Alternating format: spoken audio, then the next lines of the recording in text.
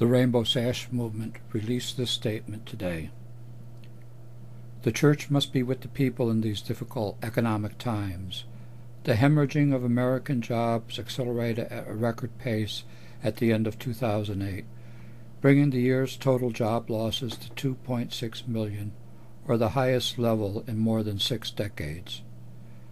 Cardinal Francis George, the president of the National Council of Catholic Bishops, seems to be more preoccupied with denying the rights to lesbian and gay people and supporting the censorship of Galileo than he is about putting people back to work, as is exampled in his recent column in the Chicago Catholic New World.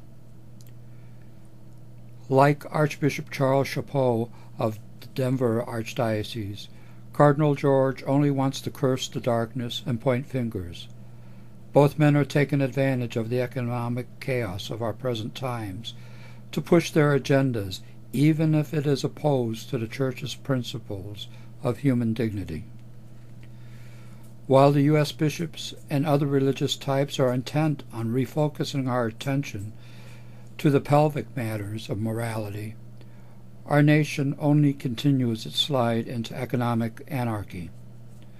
The Rainbow Sash Movement calls on both the National Council of Catholic Bishops to speak up for workers' rights during these difficult economic times, and to publicly support President-elect Obama's stimulus package as loudly as they misrepresented his position on abortion during the election.